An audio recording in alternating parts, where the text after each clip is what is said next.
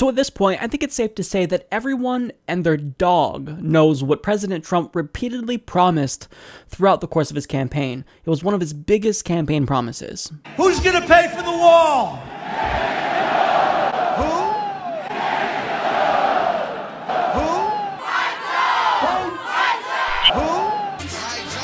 Wrong. So now, Donald Trump isn't so sure that Mexico is going to pay for the wall, after all. Will American taxpayers pay for the wall? Ultimately, it'll come out of what's happening with Mexico. We're going to be starting those negotiations relatively soon, and we will be in a form reimbursed by Mexico, which I've always said. So they'll pay us back? Yeah, absolutely, 100%. So the American taxpayer will pay for the wall at first? All it is we'll be reimbursed at a later date from whatever transaction we make from Mexico. Mexico's president said in recent days that Mexico absolutely will not pay, adding that it goes against our dignity as a country and our dignity as Mexicans. He says, quite simply, they're not paying. David, I think he has to say that. He has to say that. But I'm just telling you, there will be a payment. It will be in a form, perhaps a complicated form. And you have to understand, what I'm doing is good for the United States. It's also going to be good for Mexico. We want to have a very stable, very solid Mexico. When does construction begin? As soon as we can. As soon as we can physically do it. Within months? I would say in months, yeah. I would say in months. Certainly planning is starting immediately. So if you don't notice there, he's changing his tune a little bit. He's saying, well, you know, we're going to pay for the wall, but now Mexico's going to pay us back at a later date. And even Paul Ryan is saying, yeah, we're going to pay for the wall. Who's going to pay for it? Well, first off, we're going to pay for it and front the money up. But I do think that there are various ways of, as you know, I know your follow-up question is Mexico going to pay for the wall? There are a lot of different ways of getting Mexico to contribute to doing this. And there are different ways of defining how exactly they pay for it. There are, quote, many different ways that you can get Mexico to pay for the wall. Now, this is how they're going to get Mexico to pay for the wall specifically.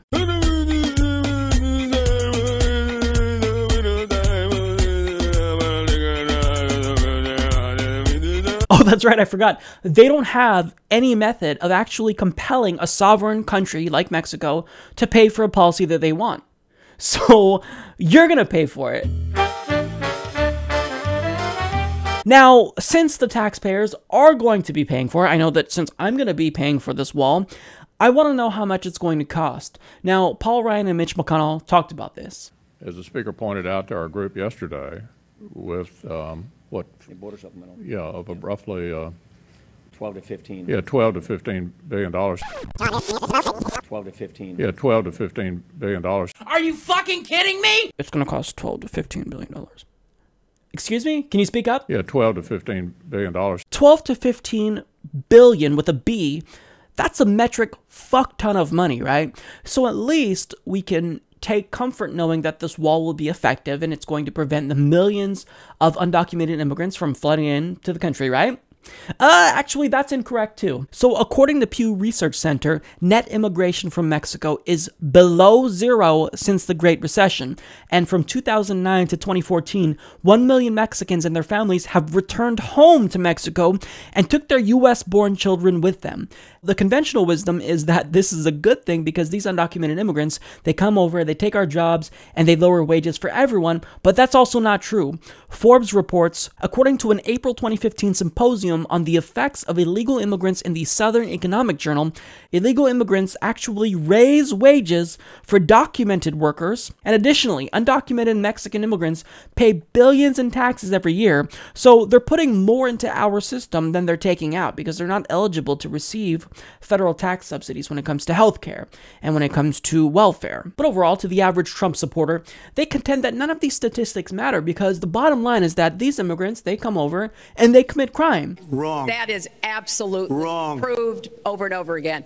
Wrong. He actually... According to a study conducted by the Cato Institute, both the census data-driven studies and macro-level studies find that immigrants are less crime-prone than natives, with some small potential exceptions. There are numerous reasons why immigrant criminality is lower than native criminality.